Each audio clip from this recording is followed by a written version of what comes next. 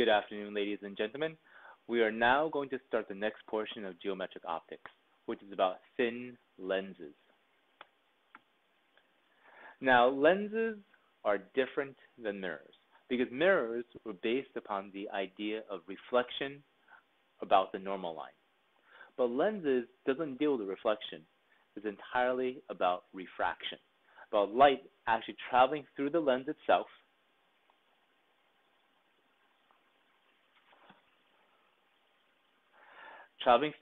and bending when it goes through. So it's not about reflection. And because it's not about reflection, we're going to see that the material of the lens will actually have an effect on the image that's being formed. The shape isn't just the only thing that's important. It's also about the type of material, or in other words, the index of refraction. But let's go back to this picture for a moment. There are two main types of lenses: converging lenses and diverging lenses. The first set, these are converging lenses. The main thing that distinguishes what a converging lens is that it is thicker in the middle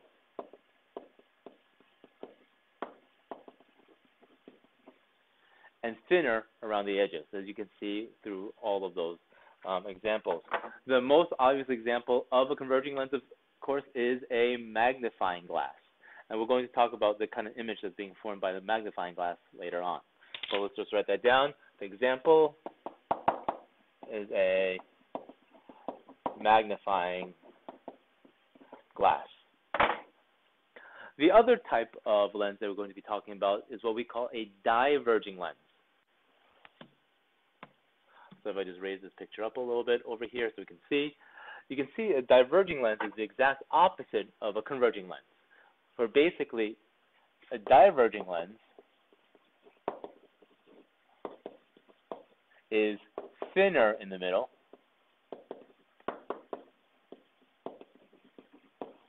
and thicker around the edges. And the most obvious example would actually be the glasses that I'm wearing right over here. These are actually diverging lenses.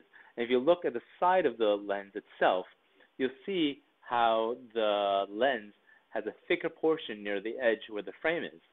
And in the middle, you actually have a thinner portion. So it's actually very similar to this last example over here, where it's thinner in the middle, thicker in the edge. Okay, that's a diverging lens. And of course, the words converging and diverging automatically make you think about what's happening to the light. Just with mirrors, where they had a concave mirror with a converging mirror, and a convex mirror with a diverging mirror. So with a lens, okay, a converging lens basically has the parallel rays of light going through, and they all bend so that way they all converge together. As we can see, they converge through what we call, again, our main focal point. Okay, but you have to realize this is different than a mirror in that a mirror, when the parallel rays of light struck the mirror, they reflected back. And the focal point was on the same side as where the rays came from. Now the rays of light are actually going through.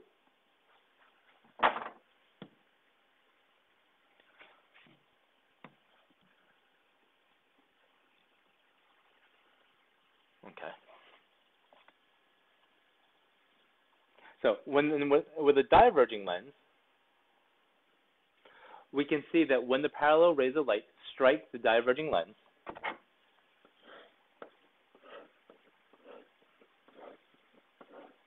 they do diverge and separate from each other as they're going through the lens. And they're not going to come together at all on the real side, but rather they're going to come together on the virtual side. So if we bring those lines back,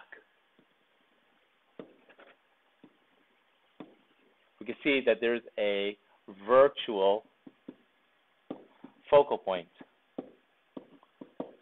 for a diverging lens.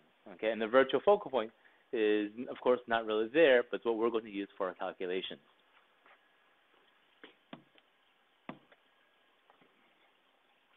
Now, A converging lens, I want you guys to realize, doesn't even have to be glass. It doesn't have to be plastic.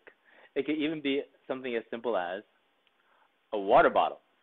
If you just watch this demonstration of what happens when you use the sun and use your water bottle to focus the rays of the sun to light a fire.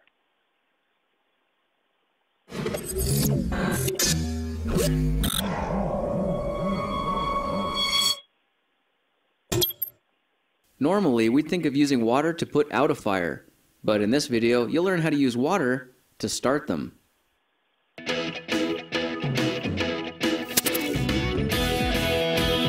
The black ink is showing, and that's a good thing, so now we can prepare these other two sheets by cutting or ripping them in half. This gives us 4 pieces, and we can fold each of them in half so that they're creased down the middle. Alright, time for the action. We'll need to remove the label from this little bottle and use the convex edge as a makeshift magnifying glass to focus the sunlight. It only takes a few seconds to get this paper smoking, and pretty soon, we've got it smoldering. When the hole is about the size of a quarter, we'll need to slowly add multiple layers of papers. Swinging it around gently will help the air get to the embers, and when they get hot enough, a flame appears. That's it in a nutshell, but in practice, you'll probably find that it's not quite as easy as it looks. So here are a few tips and tricks to help you. Okay. So basically, the round shape of the water bottle is a converging lens. It's thicker in the middle, it's thinner on the edge, and so ultimately it's able to focus the rays of the sun at the focal point. So when we actually do this mathematically, we have to be careful with how we draw this, okay? For the most part, it's very, very similar to how we draw mirrors, but there's a few key differences. First of all, when you're starting your drawing, I want you guys to always draw a line straight down the middle of the lens.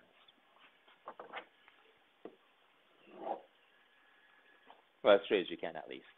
And understand that when light does travel through, there is going to be focusing through some sort of, well, focal point. But rather than writing C, like we did for mirrors, we're going to write simply 2F. So it's still equidistant. If this is F, 2F will be equidistant from F to the lens and F to 2F. Now, the reason we write 2F and not C is because it's not necessarily going to form a circular shape anymore. It's about the material of the lens itself that chooses where the focal point is going to be. For example, if I use something with a higher index of refraction, so I'll write if N is increased. That means before, when the ray of light came across, it will converge through the focal point. But if I send green light through, which has a higher focal point, higher index of refraction than red, it's actually going to bend more. So in this case, it will look like this. And F for green would be over here, and 2F would be approximately over here. So that's part of the reason why I don't actually write down F and C. I'm going to use F and 2F, because it changes entirely based on what the index of refraction is. Okay. So again, line straight down the middle, F, 2F. Now the thing is, the lens is curved on both sides, so on the other side, I'm just going to write F prime and 2F prime. Now they're basically going to be our our secondary focal points.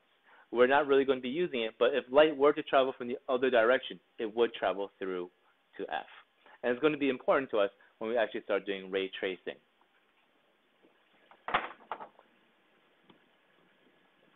Okay. Now, if we go to the diverging lens, the diverging lens is the same thing, but we have a line straight down the middle.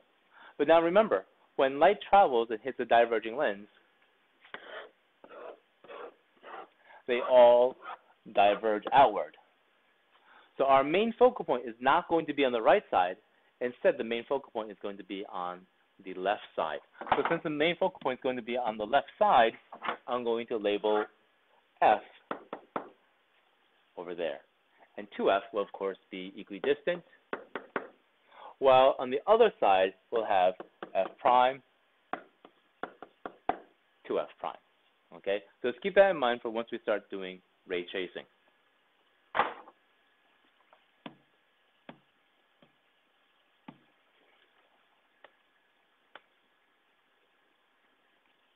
Okay. Just like before, we're going to follow certain rules about how we draw the lines. And the rules for lenses are almost the same as mirrors. Okay? The rules for ray tracing lines are, we first go parallel along the axis.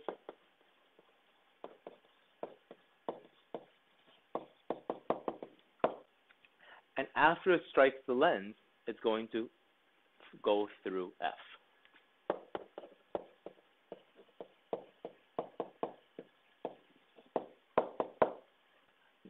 Notice I said F, not F prime. It goes to the main primary focal point. The second line is through F prime, not F, it's through F prime, then parallel along the axis. So technically that's always going to be our second line, but in reality it's a little bit hard to draw, and I know that you guys tend to be a little bit messy. So we're going to skip the second line. We're always going to jump to our third line, our check line. The third line is the easiest one. All it is, draw a line straight through the center of the lens. Okay? Because when you hit the center of the lens, and if you take a look at a third drawing here, when it hits the center of the lens, technically it's striking exactly on the normal line. And whenever you hit exactly on the normal line, just like in refraction, it goes straight through. So in this case, it would actually go straight through for our image formation. Okay?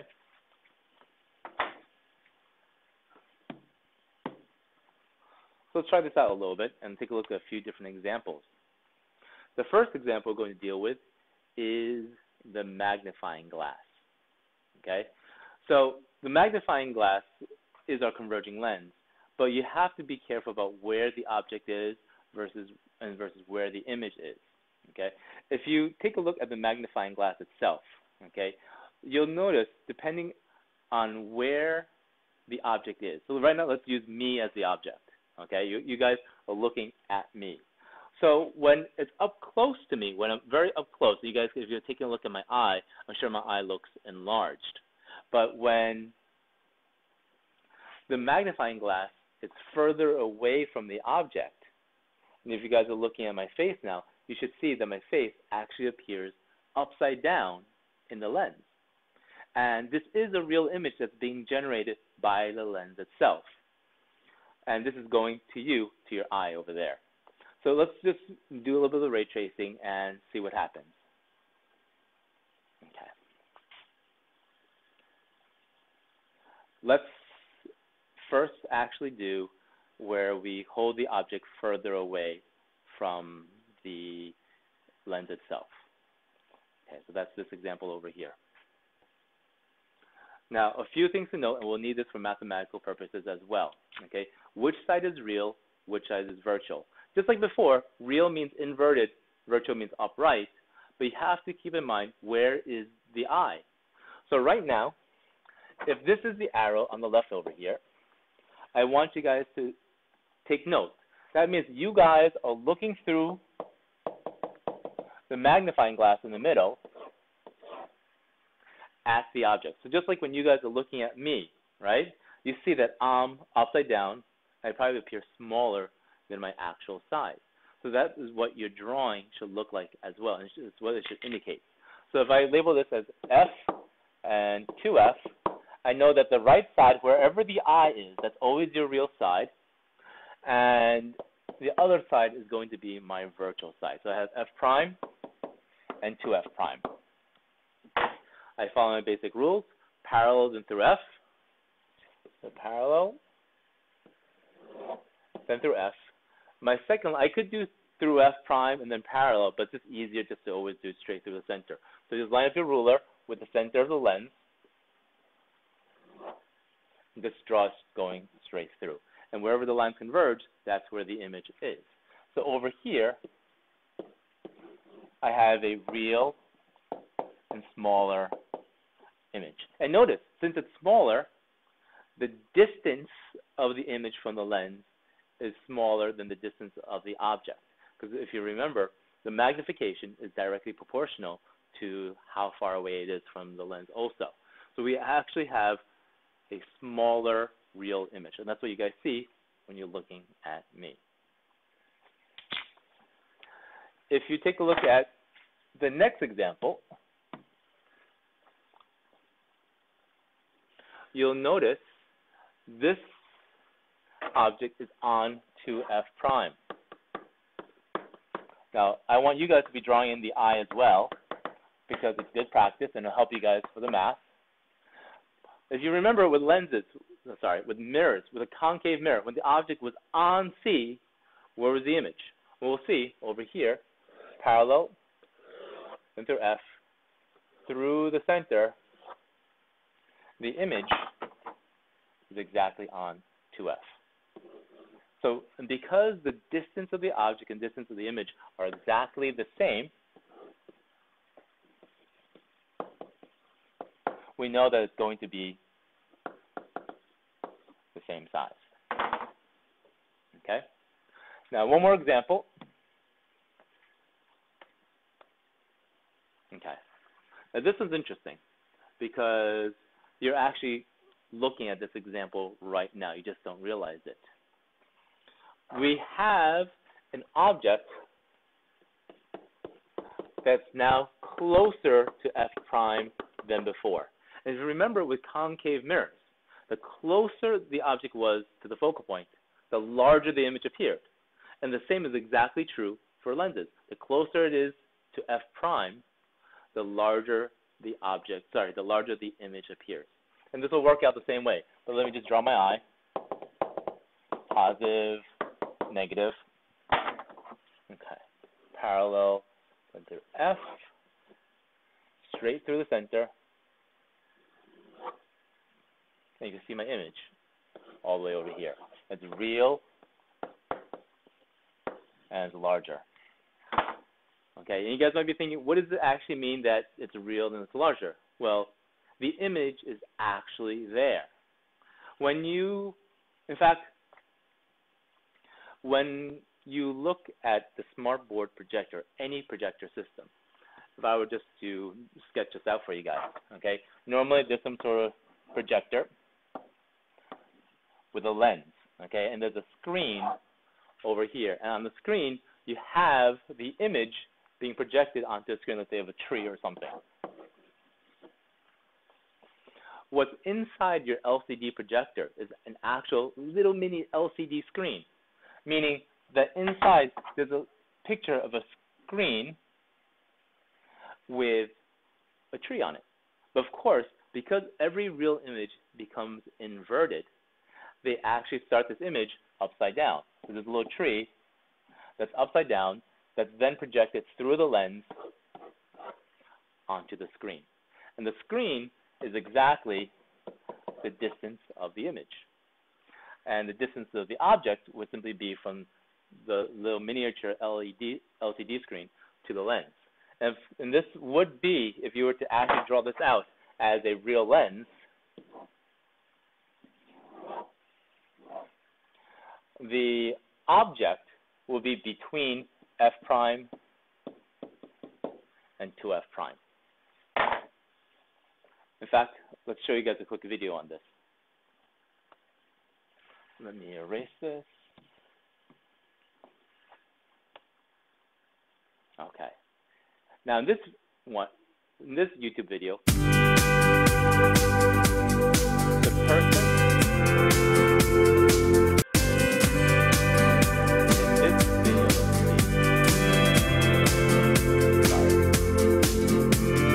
okay.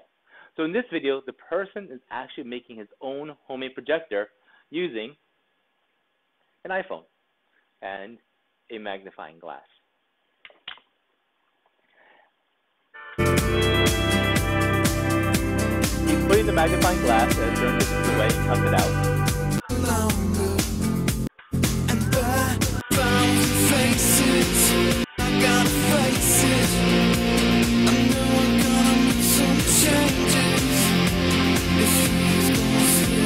Okay, let's just turn off the music. And he puts his phone inside. He turns the brightness all the way up as much as possible. He makes sure that his phone is in between the focal point, F prime, and 2F prime. And when he uses it, he will actually project an image onto the wall behind the projector. So if we take a quick look at the end of this video clip, it's not going to be very bright because honestly an iPhone isn't very bright. But I'll just pause it right here. You can see that there's an actual image being projected over here. Okay? But that image, if you were to take a look at his phone, is upside down what his phone is actually doing right now,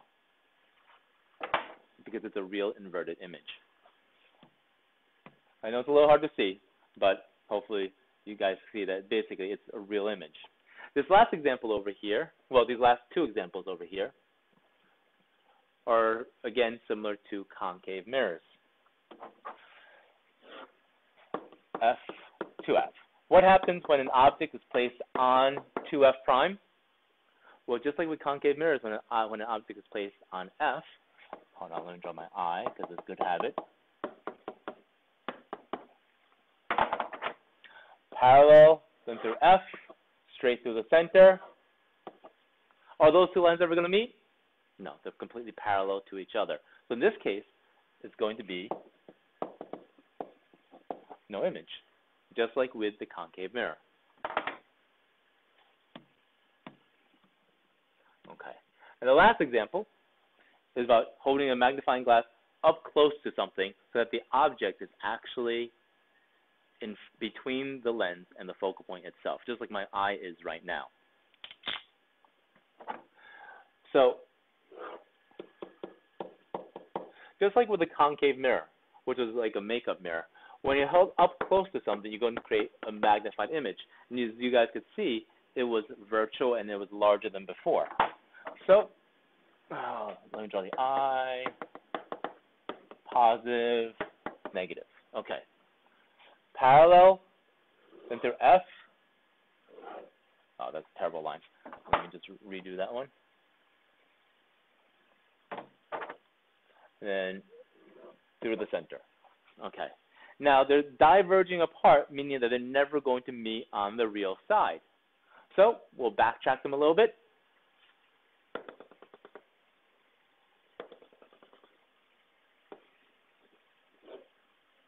And there's the image, a virtual image. So this isn't something that's being projected through the lens, as in the case of the projector.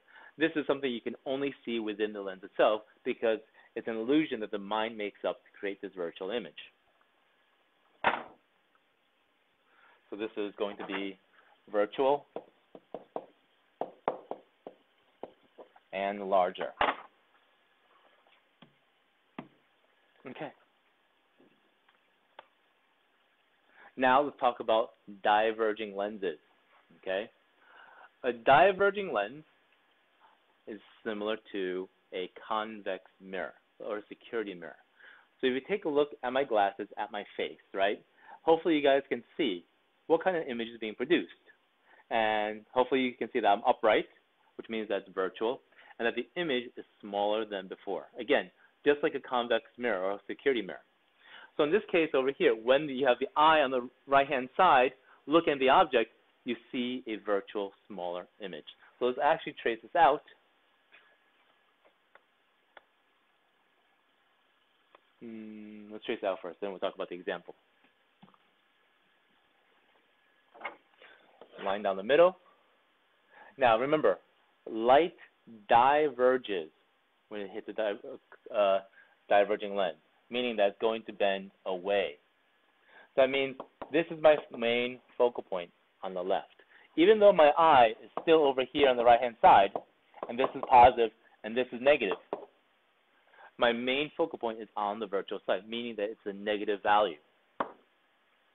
F prime will be on the other side. Of course, there's also 2F and 2F prime, but they're not really that important in this case. Because I want you guys to see, we have our first line, parallel, diverges, then back through F. And then the second line is straight through the center. And where those lines meet, that's where we have our image, which is right over there.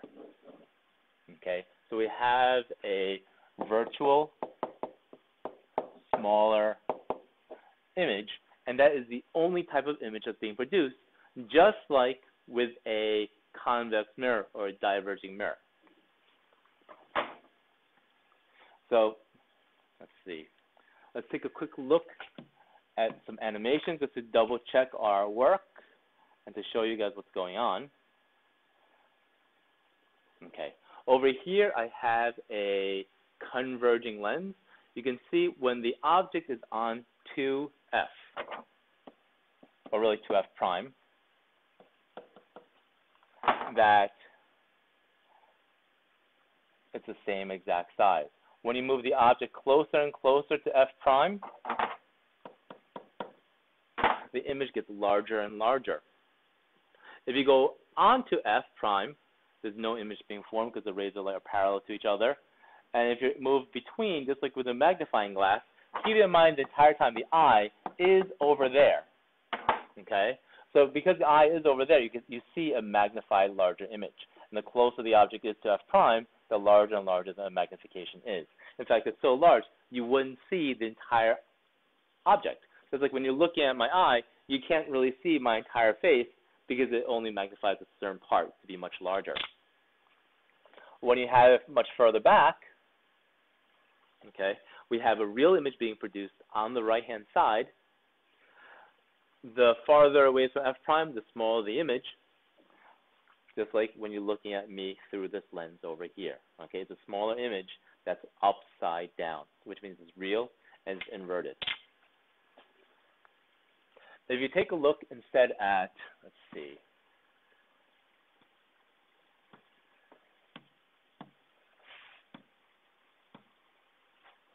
sorry, give me a moment, a diverging lens, I want you guys to realize the eye is over here. So this is positive, this is negative. And no matter where the object is, it's still going to always be a virtual smaller image. Okay, with parallel through F straight through the center.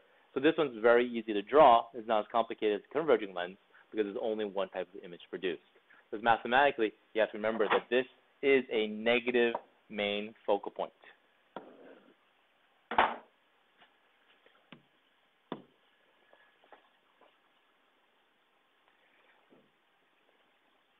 Now, what else can we talk about in terms of an easy example to understand? And the best one, of course, is the human eye itself. So if we talk about the human eye, okay, I want you guys to realize the lens in your eye is a converging lens. But let's just actually play this video quickly. Stets scharfe Bilder einzustellen. Which is in German, but we're not going to worry about it too much. So normally when light strikes the eye, it converges, I'll pause it for a moment, onto the optic nerve, which is at the back of the eye. And so when you see a picture of a tree, it will actually show a little real image of a tree that's upside down behind the eye. Except that your eye, your brain, has been trained to take that image and flip it right side up, which is why we see everything upright. Even though technically we're seeing the images of being focused in an inverted way on the back of our eye, it's going to be right side up. Now, the thing is, if you happen to be nearsighted, okay, that means that the lens in your eye is either a little bit fatter or that your eyeball literally is slightly longer. But because it's slightly longer, the image focuses at the wrong location. And everything looks a little bit blurry because the image has to be projected onto the optic nerve exactly in order for that to work. So to fix that issue, I wear glasses. I myself am nearsighted, and let's see, hopefully, there we go. If we put a diverging lens in front of the eye, the light will actually diverge outward first before converging exactly onto the optic nerve. That's how glasses work. That's how my glasses work for someone who has myopia. In other words, I am nearsighted. For someone who happens to be farsighted, the image is actually projected behind the eye. So to fix that, they're actually going to put a converging lens in front of the eyeball, which brings the light together, so that way it'll focus directly onto the optic nerve.